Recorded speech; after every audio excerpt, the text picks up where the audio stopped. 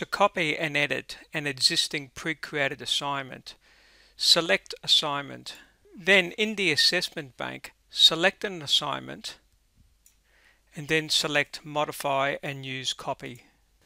The next step is to rename the assignment.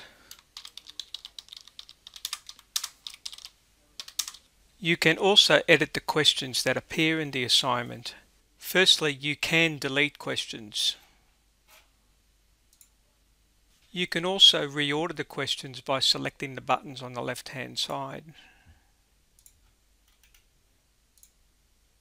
Further to this, you can also add other questions to the assignment. This is done by selecting Find Content. You can use the filters on the left-hand side to find additional questions. For example, if I go and find questions from Chapter 3 and apply the filter, I can see a whole list of questions. I can preview the question and then I can add it to the assignment.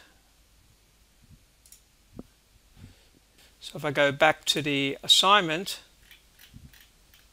I will find that the additional question has been included. You can also change the number of marks allocated to each question. This is done by selecting the marks underneath points. The following step is to set the assignment policies. Select Set Policies. Here you can determine how you want your students to complete this, whether they'll see their grades and how many attempts. We will cover this in another video. Following this, select Finalize Assignment.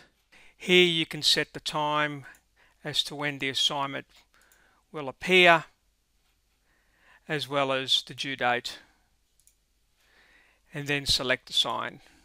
The assignment that you have created will now appear under My Assignments.